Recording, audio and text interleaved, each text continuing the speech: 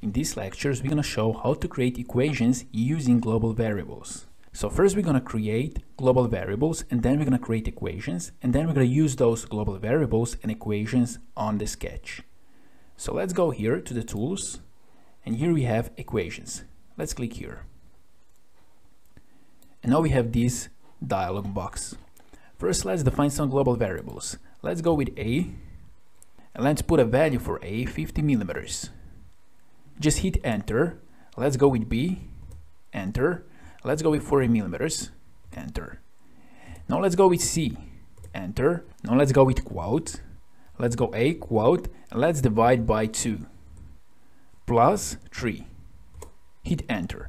And here we can see the value. So A divided by 2 plus 3 is 28. So C will be 28. And this is our equation here. Now let's go with D. Hit enter.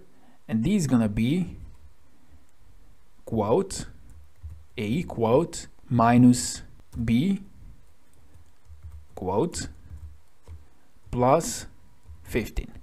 Hit enter. And this is 25. Now let's click OK. Now let's go here to our folder equations, and here we can see our global variables A, B, C, and D. Now let's go to the sketch. Let's create a sketch on the front plane. Now let's go here to the line, and let's create some sketch, something like this.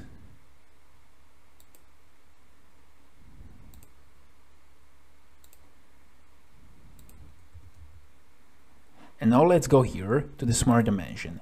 Let's make this dimension like this. And now let's go equal. Now let's go to global variables. And here we can choose global variable A, B, C, or D. Let's go with A. And let's hit enter. And now here we can see the sign of the global variable. Let's click OK. And here is the symbol of our global variable A. Now let's make dimension of this line. Let's go equal, global variable, and let's go with C. Let's click OK. Now let's go to this dimension. Let's go with equal, global variable, and let's go with D, like this, and OK. And now let's put here the last dimension. Let's go equal, and let's go with B, and OK. And now our sketch is fully defined, and we can see the symbol of the equation here. And now if we want to change our global variables, we can go here to equation folder, right click, manage equations, and we can change A, for example, to 60. We can change B to 35.